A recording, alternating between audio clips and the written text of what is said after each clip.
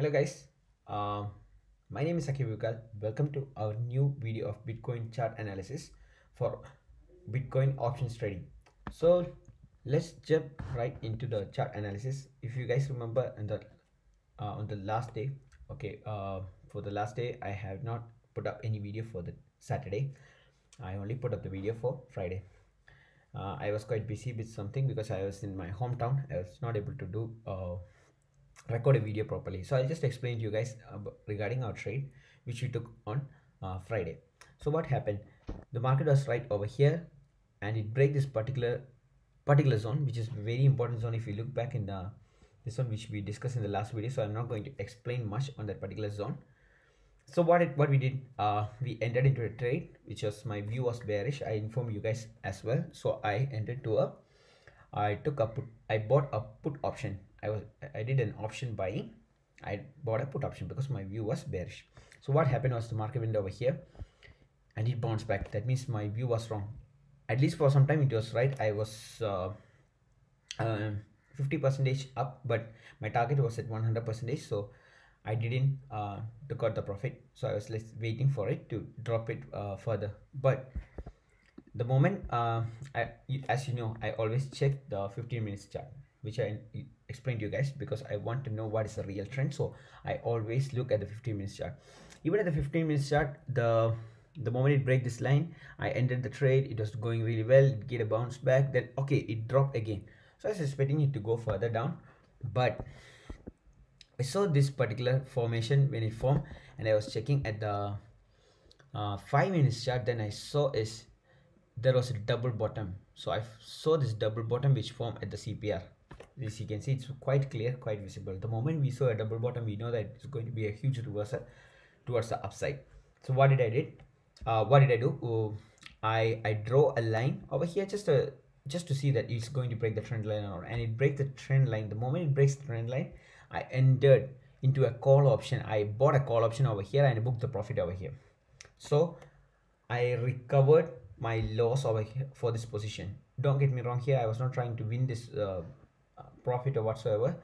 I was trying to reduce my loss on that particular day. So what I did was I took a decent amount. I took 100% profit on this particular position, but I lose 100% on the position which I took the other day as a bearish view. As you can see, that day the market moved like this. So when I say I bought a put option as well as I bought a call option, so you already know what is the strategy that I did. Yes, the strategy I did was, what is it? It is long triangle, right? I created a long triangle. Actually, it was more like a long straddle when I did it, because it was not out of the money or anything like that which I bought was at the money, 21,500. As you can see, it was in this particular zone. When it break this particular zone, as I said, when it break this trend, then I enter the trade. So it is 21,500 was the at the money at that time. And the same time, if you look at the 15 minutes chart, when I entered the trade, the moment it break this particular line, right, it breaks this particular support line, it came over here, and this is the major zone which we discussed last time. So the moment it break this particular line, what did I do? I say entered the trade. I entered the trade, and this is also at the money. You see, 21,500 is at the money. Actually, maybe just a bit, maybe in the money. I bought in the money at that time because it was already breaking this particular line. So I hope you guys understand what I'm trying to tell you right over here. The strategy I took was, it was looking like a long straddle, but this was not my strategy. It was not my strategy. I was trying to reduce my loss by implementing a strategy. Okay, I was trying to reduce my loss by implementing a strategy. I understood that I was wrong the moment I saw the double bottom over here. Then okay, quickly I realized, okay, I entered into a trade where I had to compensate my loss. So that's why I created a long straddle. All right, I hope you guys understand. If you don't know what's a long straddle, I recommend you guys to Google it or just watch a video. Or if you really want me to explain the strategies and things like that, I recommend you guys to let me know in the comment section if you want me to do videos regarding the strategies, how to do strategies to reduce the loss and things like that. Definitely I'll help you. But just letting you know, I'm a directional option buyer. I'm not a person who do the option buying or things like that. Only time I'll do option buying is only time I implement a strategy is only when I know that I'm going to suffer a loss. When I know that I'm going to suffer a huge loss, I enter into a strategy to reduce my loss. If you want to know more about it, and if you want to learn more strategies from me, you can let me know in the comment section. Definitely I'll help you guys with a new video. But let's come back to the topic. So this was my trade. So what is my PNL? To be honest, my PNL is red. Why? The TP charges was negative $20, something like that, because I entered to two different positions. I have 4 conditional orders and things like that. So definitely my TP charges was a bit higher. So I suffered a $20 loss in this, $20 to $30 loss in this particular trade. I got a $100 over here, and this position was $128 because it was in the money. As I said, when I entered it was in the money, so it was a bit more expensive, and plus the TP charges, I lose about $30 on that particular day. Okay, so the next day, as you know, Saturday and Sunday, we don't have to do much. What we'll do, we'll enter into a on this Saturday, Sunday, every weekend I do option selling, as I said to you guys earlier. So it's very easy. What we'll do, we'll enter to a short triangle position. Short triangle. So I am doing option selling on Saturday and Sunday. On a weekend, I'll always do option selling. On a weekend is always for me is an option selling. What I did, I sold a put option as well as call option. So I will let you guys know what is my positions and things like that. Keep in mind. So as you know, on Saturday what I did was I entered into 2 positions. I'll show you in the 15-minute chart for you guys to understand better. So this is a 15-minute chart. As you know, the market is always in a Saturday, Sunday is always playing within a range bound. So I entered into a put side, and in the call side I entered into a 22,500. So as you can see, 22,500 is right around this R3. So there's a 22,500 here. I entered into a I saw a call option over here, and I saw a put option at 2750, which is right above this particular zone. So this, my view was actually market will be playing within this particular zone, so I just sold both of this call option as well as put option of the previous day contract. It is the same strategy that we did last time. I explained to you guys before, so I hope you guys understand. I'm not entering a trade for that particular day. I'm entering a trade on the next day, because I want that premium. I want that high premium. That's why I enter the trade for always the next day, not on the same day.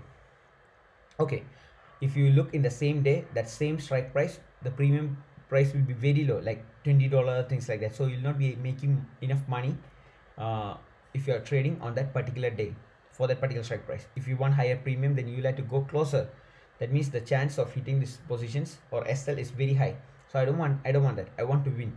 So that's why on a Saturday, Sunday, I always trade on the next day expiry. So don't worry, I'll show you guys what are some positions and things like that. Okay, don't I look at the put option side. I entered into this is a different position right now. I'll explain to you guys. This is for tomorrow. The 21,000 put option buying I did. This is for tomorrow. This is for the Monday trade. Okay.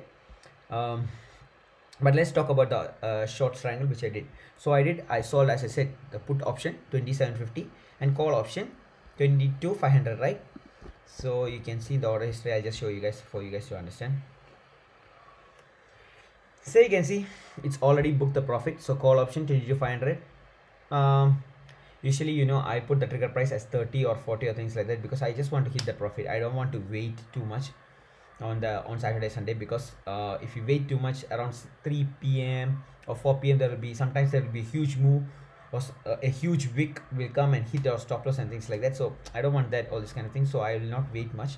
When I get a decent amount of profit, I'm out of the trade.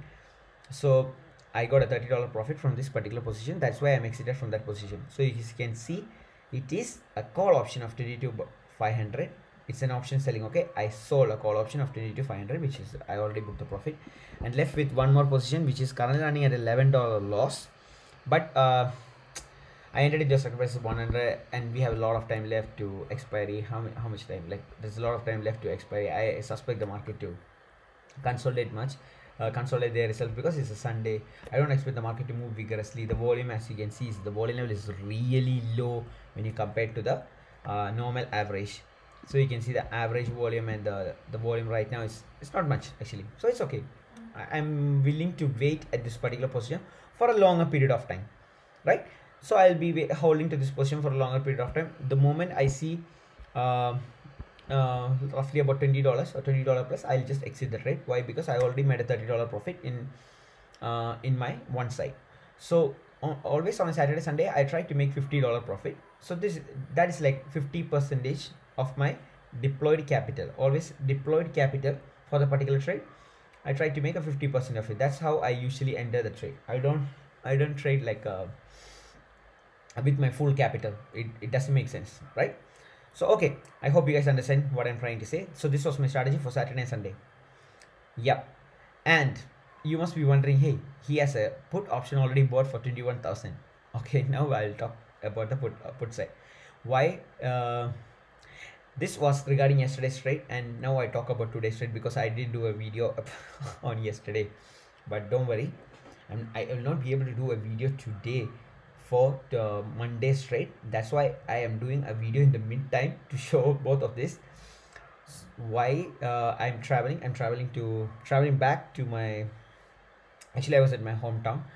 I'll be traveling back to the country where I work. So then I'll be doing all the videos from there. So I'll not be able to do the videos or tell you guys about my position for Monday. So that's why I thought, okay, why not, I'll show you guys the positions of Monday today itself. So let's look at the 1 hour chart like always. So 1 hour chart, as you can see, there's a really the market is really in a really hot zone, and it's making a lower highs and higher lows. Then it went up, then it made the same, it came to that same particular level, and it is showing a reversal, maybe a reversal, or maybe taking a small support at the particular point of time. But based on my view, market is quite bearish at the moment. Why? As you can see, this particular zone, right, the market is not willing to go beyond this zone. The moment it comes near it, the seller pressure is very high.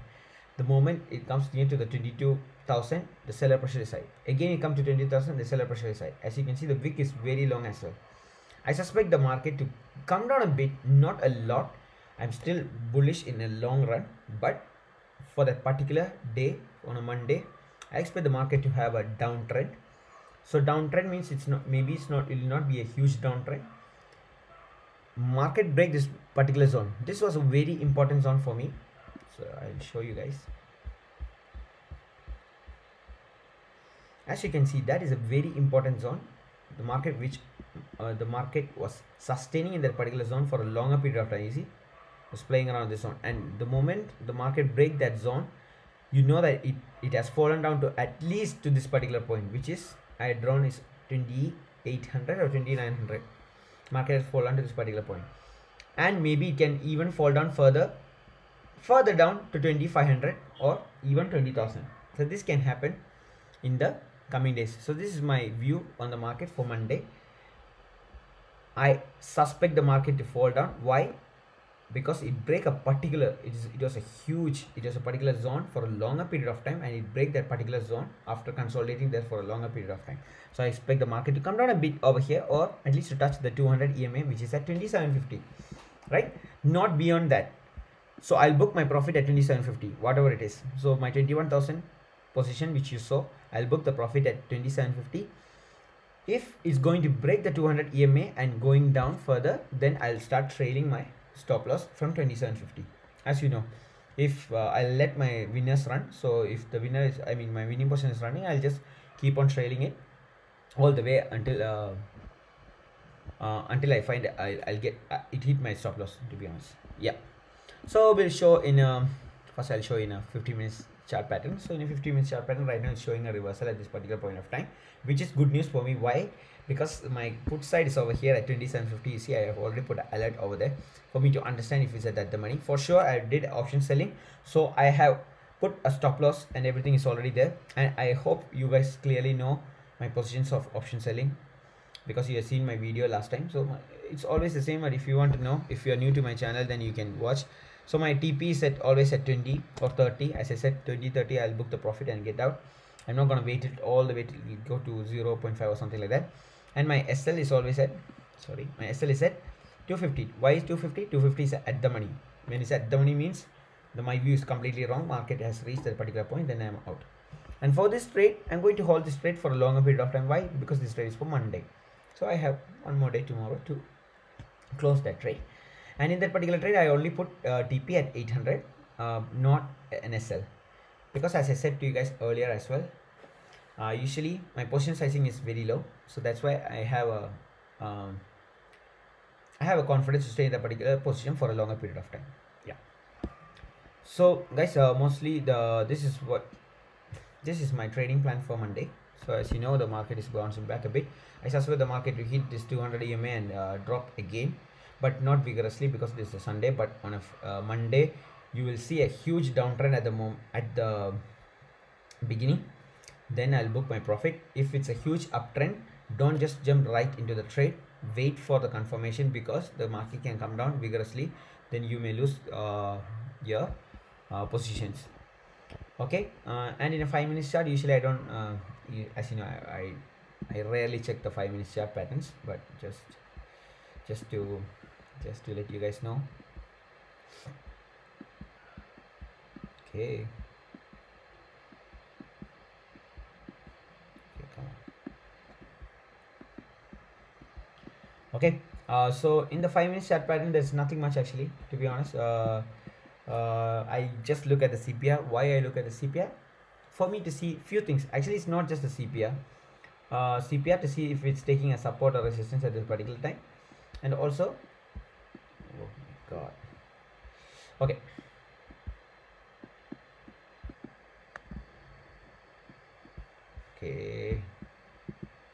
Okay.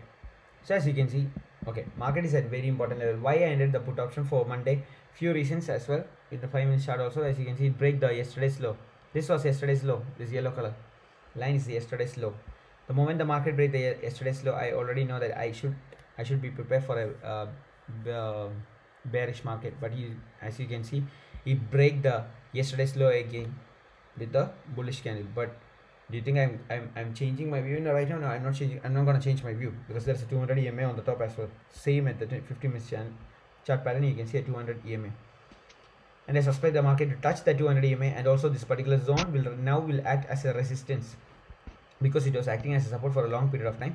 Now this particular black zone, which is at 21,485 or 21,480 or whatsoever, it will touch there and it will act as a resistance now.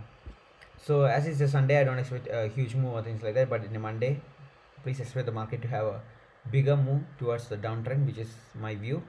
And the moment the market takes a retracement at 2850, or the next level is at, which I mentioned over here, 2850, you can book the profit over here, or you can wait till 2759 or 750, which is at the 200 EMA, you can book the profit. But if the market is breaking both of it, just start trailing the stop loss, let your winners run. You can get it will be a huge down move if it's gonna break that particular point as well. But if it's a slow move, then you can just book the profit at a decent amount of profit. I think it will be roughly about 500 to 600 points in that particular trade. Yes guys, that's about the trade which I took for Monday.